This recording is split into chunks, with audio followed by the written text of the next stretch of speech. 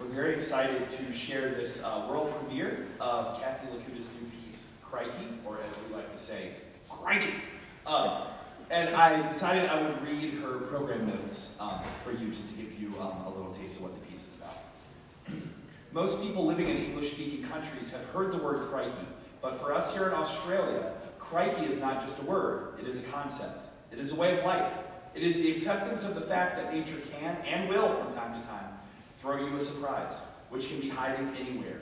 Here, the surprises most often come in the form of spiders.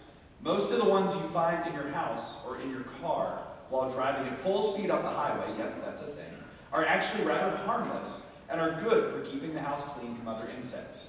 But they are big, very big, and never fail to surprise you. Here, nature is our jack-in-the-box. My first day in Australia, I woke up staring at a large huntsman spider sitting on my white bedroom furniture right at my eye level.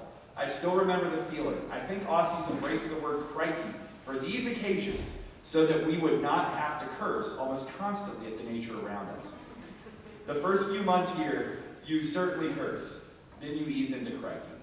I wanted to build crikey around the feeling of a scary surprise, with some thrill and some terror. The lyrical section is slightly ominous and intense, as if one is looking for a huge spider that ran away and is now hiding somewhere under the bed and can't be found until the moment when you least expect it to reappear. I hope you enjoy the world premiere of Crikey by Kathy Lakuta.